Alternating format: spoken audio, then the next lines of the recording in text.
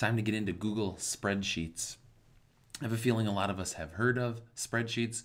We know it's a good place to organize stuff, and it's for those numbers people who want to spend lots of time with numbers, organizing, stuff like that. And probably most of us have used them, but there's a good chance we haven't used them to their full capability. Once you see some of the awesome things you can do with spreadsheets, you might find yourself using them a bit more. So just like with documents, I'm going to start with a list. This is Google's list of ideas, ways teachers can use spreadsheets in the classroom. So seating charts, grades, attendance, just a database of contact info. Could store those in spreadsheets instead of having that extra piece of paper in your desk somewhere. And then a couple ways for students to use them. You can see, go find a bunch, put it all there. So you can see obviously a good way to organize a whole bunch of data. This last slide here, excuse me, this last slide is, again, some of you may not even care about these things, but I thought I'd show you some of the limits right now on Google Spreadsheet. Take a look.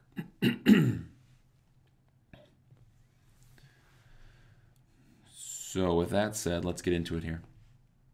All right, so we create a spreadsheet the same way we create a document. I go into create spreadsheet, and this will give me my new untitled spreadsheet. We're going to call this spreadsheet practice 1. Always a good habit to get into renaming things right away. All right, so we have this whole, giant sheet, lots and lots of cells to work in. Okay. Now to edit a cell, I can either start typing. I can also hit enter, which will get me into this cell. I'm going to add a little extra here. I know sometimes where I want a new line, I want to hit enter. So I start, I'm going and I want to hit enter to stay in that cell and go down. But what happens is if I hit enter, it goes into the next cell. So a quick little side tip is if I hold control while I hit enter, then I can get a new line within a cell, all within that cell. So that's, I think, pretty useful. All right, undo a bit here. So next we're going to go through some of the basic formatting. Well, let's take a look here. A lot of this is going to look the same as documents. You can check out, I think the second video in documents maybe goes through these. Bold, italic, strike through, some colors. We'll get to more of those later. The one I want to look at right now is formatting. So they give you some default formats you can use, including currency. So, let's say I'm going to do a budget here. And this is going to be my groceries, my gas, my cable bill. So I can do all those. And maybe groceries that month came out to, $213.43. And then gas came out to an even 50, and then cable was my normal, whatever, $50. Let's go $53. And sometimes I want this to all look like money. So what I can do is click this whole column, and I can format that into money, which will give me the $, and it'll add cents onto here. The other way you'll see that's, may end up being goofy is if I do 53.1, let's say this column isn't formatted as money, we'll just put it as normal. If I do $53.10, it's going to be this 0.1, which looks a little goofy, which is why money is sometimes easier.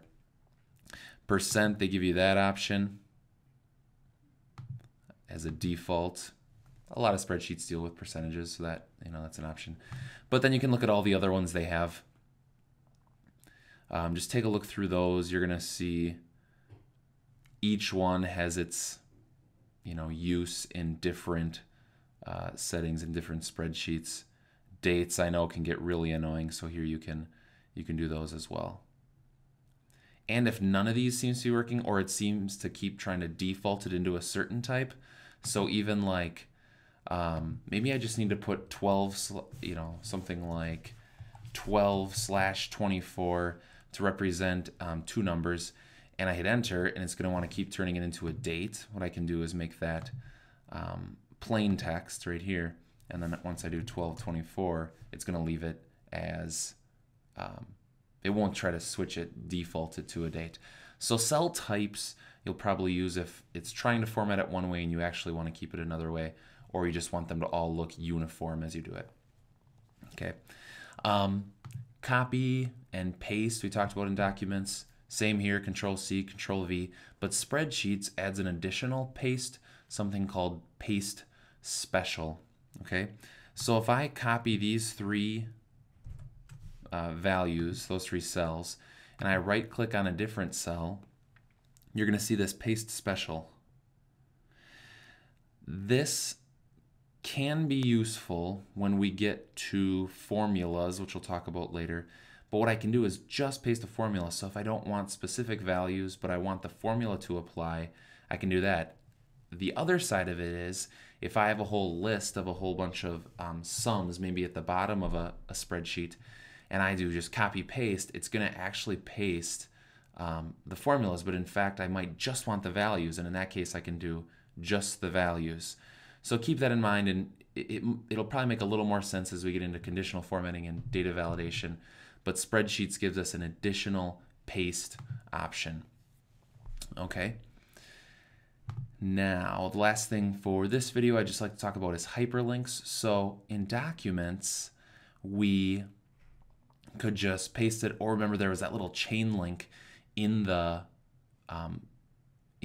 formatting bar here. We don't have a chain link in Spreadsheets, so we actually do have to use a certain syntax. So maybe I'm sending students in to get information on planets. We'll do planets again. So Jupiter, Mars, Earth. And in this column, I want hyperlinks to the actual site where I want them to go find information, because then this is going to be like radius of the planet and distance from Earth. So I'm going to do have them find that information. So once again, let's search NASA Jupiter, and I can go here, and let's say I want this URL in my spreadsheet. Well, if I paste it next to Jupiter here, you can see Google will auto hyperlink it, and that's a good thing. But remember, this is a way to clean it up is to use the link. And since I don't have a link option in my formatting toolbar, there's some syntax we need to use. And that syntax is equals hyperlink. And you can see they even start to show us what we need to do. So hyperlink, and I do a parenthesis there, and I do quotes. I paste the URL, quotes, comma, and then what I want it to say. So NASA page, and then the other hypothesis there. And when I hit enter, it says not NASA page very nicely, and now I can go to it. So if you want to, use that clean it up format within Spreadsheets, you have to use that syntax, which again was equals. You can see it up here, equals hyperlink. You got to do quotes, the actual URL, quote, end quote, comma, and then what you want it to say within quotes. All right, we're just scratching the surface of Spreadsheets. We're going to learn a whole bunch more in the next videos.